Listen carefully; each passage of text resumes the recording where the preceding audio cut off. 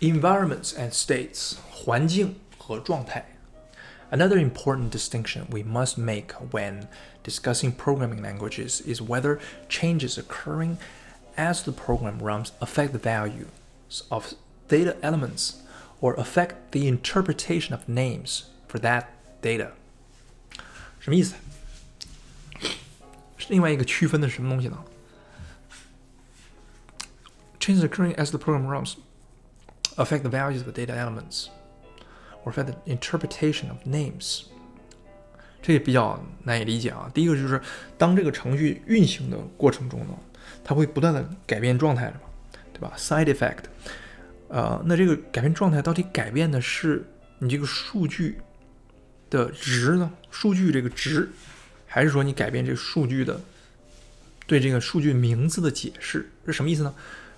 来举个例子 ：The execution of an assignment such as x 等于 y 加1 changes the value denoted by the name x.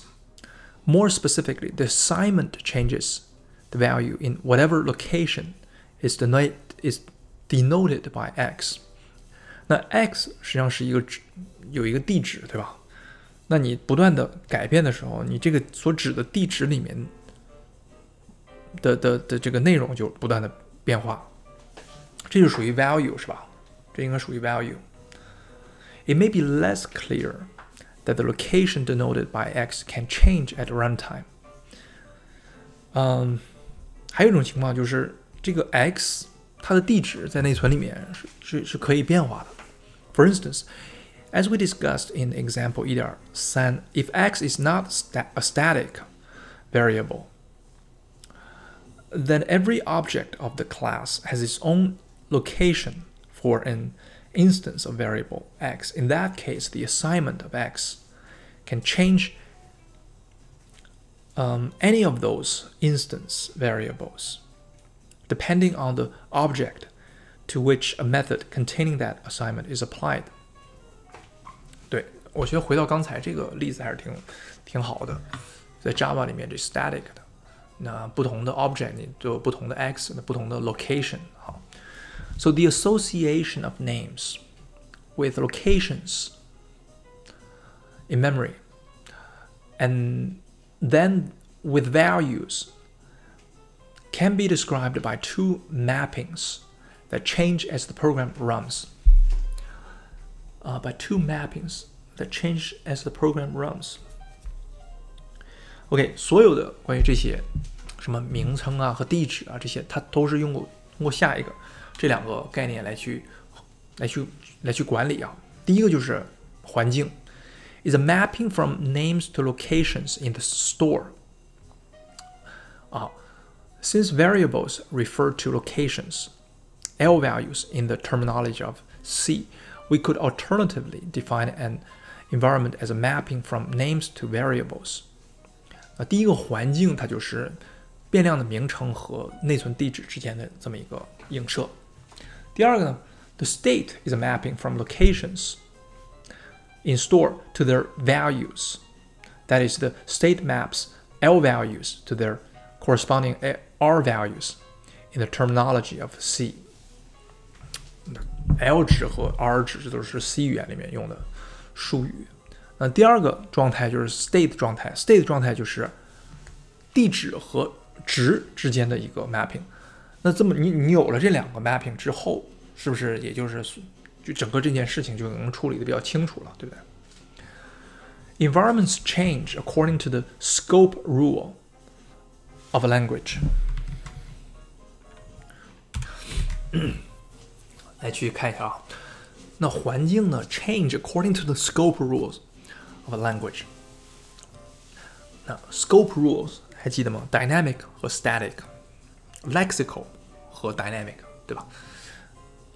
看这个例子 ，Consider the C program fragment in 1.9. Integer I is declared a global variable and also declared as a variable local to function f. When f is executing, the environment adjusts so that the name I refers to to the location reserved for the I that is local to F, and any use of I, such as the assignment item set shown explicitly, refers to that location. Typically, the local I is given a place on the runtime stack. 我们看一下啊，你看这个 I 有两个，是 C 语言啊，就是你在一个 global 里面全局有一个 I， 然后在一个函数里面还有一个 I， 对吧？然后你这个 I 等于赋值的时候，你指的是什么东西呢？这个 I， 它这里说的是指的是这个 I， 对吧？但是你要是在外面了之后，你这个 I 你肯定指的是这个 I， 对吧 ？global 对。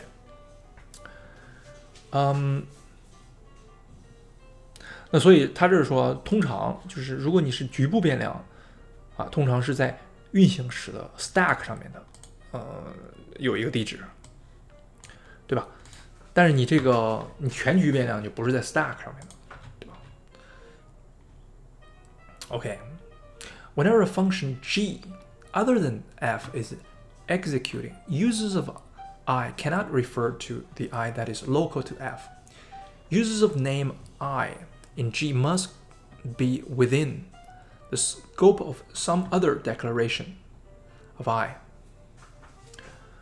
An example is the explicitly shown statement x 等于 I 加1, which is inside some procedure whose definition is not shown. The I in the I 加1 presumably refers to the global I. As in most languages, declarations in C must precede their use, so a function that comes before the global I cannot refer to it. Anyway, 这个大家应该都比较熟悉了，就是你如果你还有另外一个 G 这个函数啊，这个函数它这儿没写，那这里面如果用到了 I 的话，这个还是指的是全局变量。然后呢，而且你这个I 的声明一定要在使用之前声明。So the environment and state mappings are dynamic, but there are a few exceptions. 最讨厌 exceptions 了。Static versus dynamic binding of names to locations. 第一个 exception, most binding of names to locations is dynamic. 就是名字和就是变量的名称和变量在内存中的地址，大部分都是动态的，是不是可以理解啊？对吧？你只有在运行的时候，它由这系统给你分配地址嘛，所以它是这个动态的。And we discuss several approaches to this binding throughout the section. Some declarations, such as the global I in figure, can be given a location in the store once and for all, as the compiler generates object code.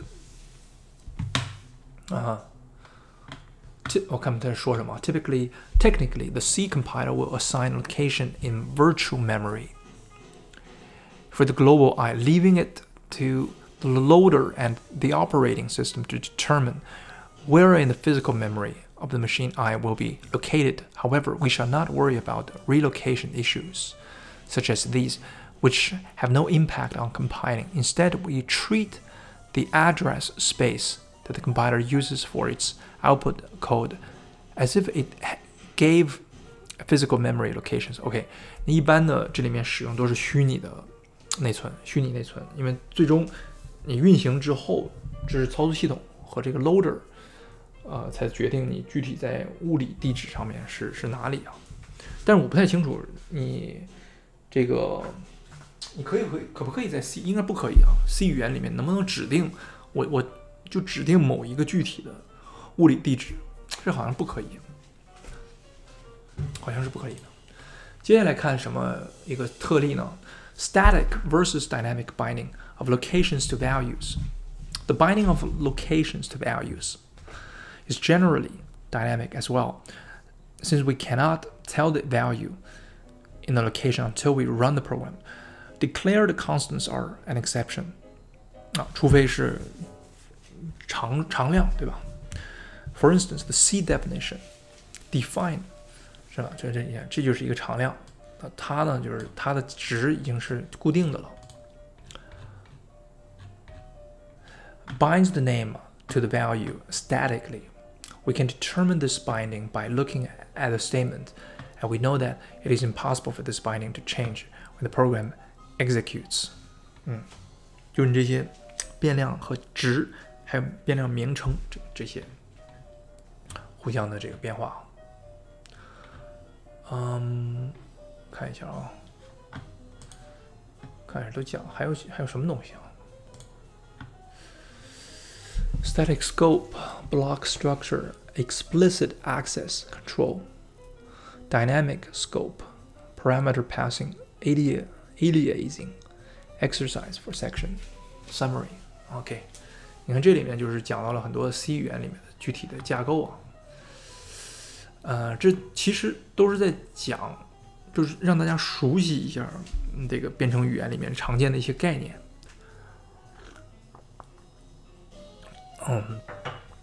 对的，这样的话你就不减少你的错误。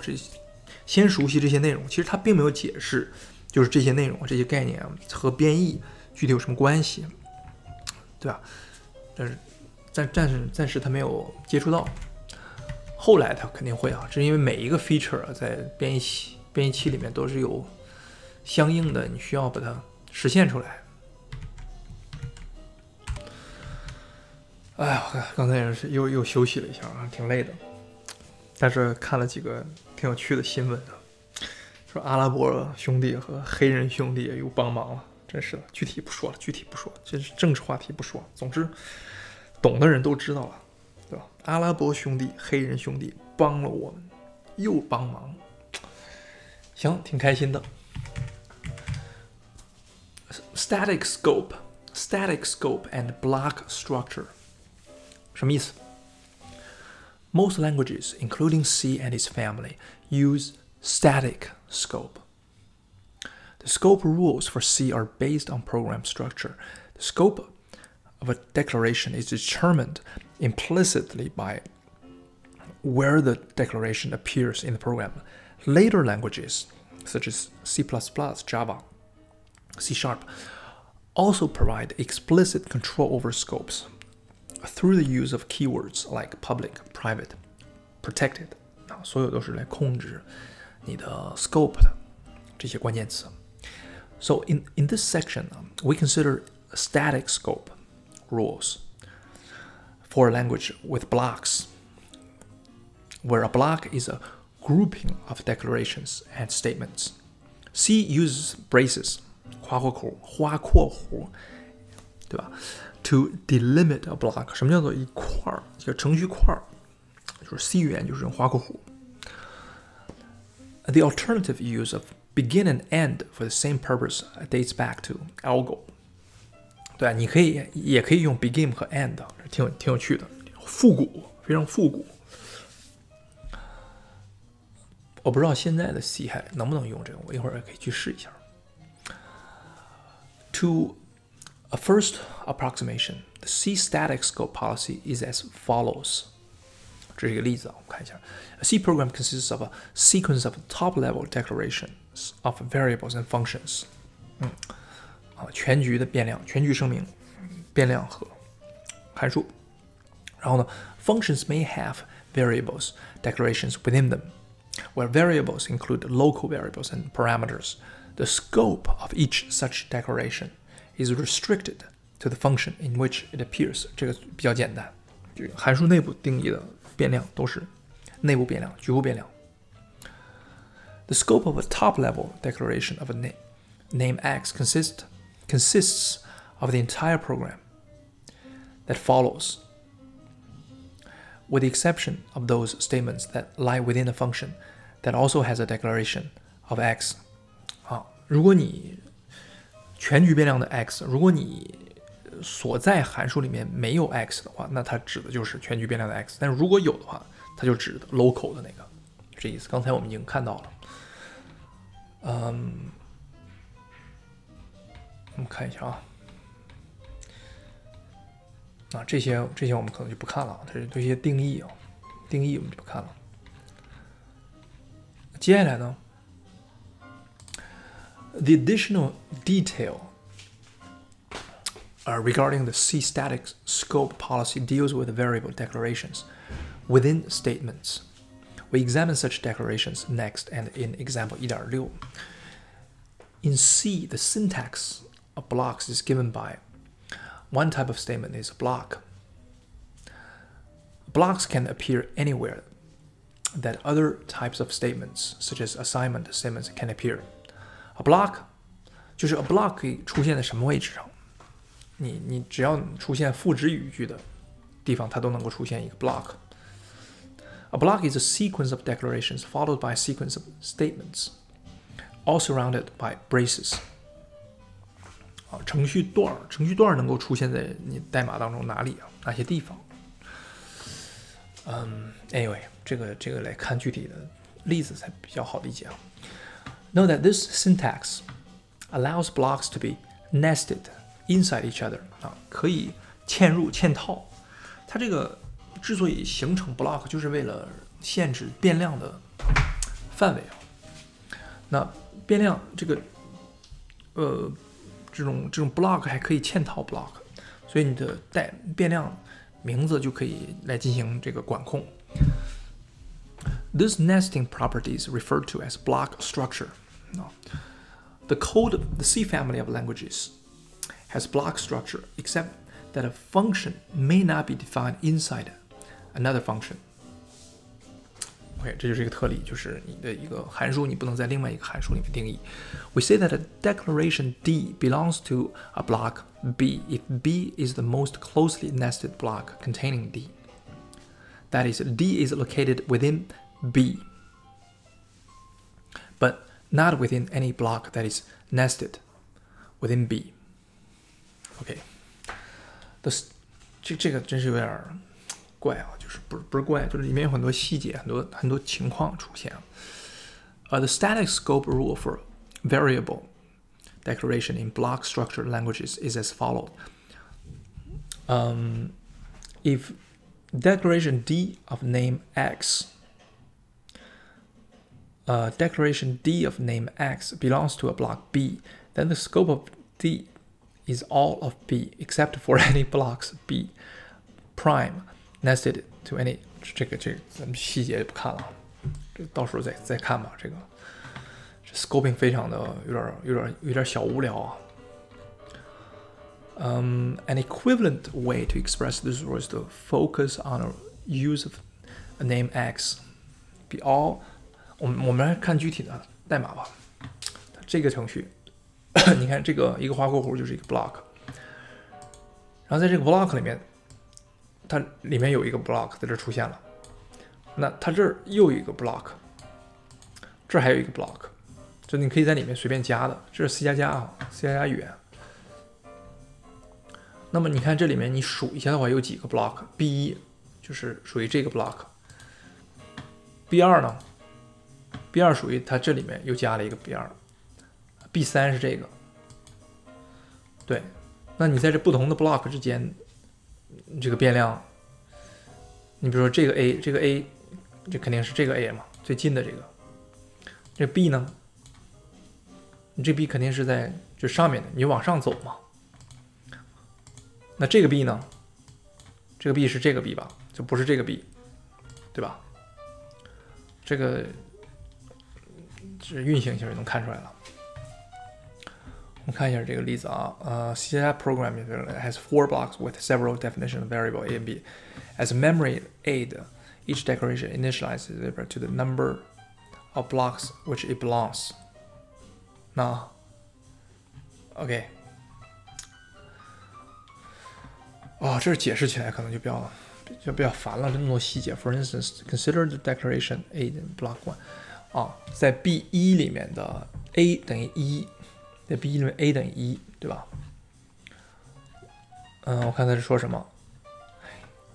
那它的 scope is all of B1, except for those blocks nested, perhaps deeply within B1, that have their own declaration of A. 这个是不是理解了？就是你一个变量如果在底层嵌套的里面如果没有 A 的话，你看这里面就有一个 A 嵌套的。那如果这个里面就没有 A 嘛，没有嵌套的 A， 那它这个 A 就指的是这个全局的这个东西，就这意思。我看他再看一个例子The wrong declaration be nested deeply immediately within it does not have declaration 算了吧，这个不看了吧，这有点烦啊，有点烦。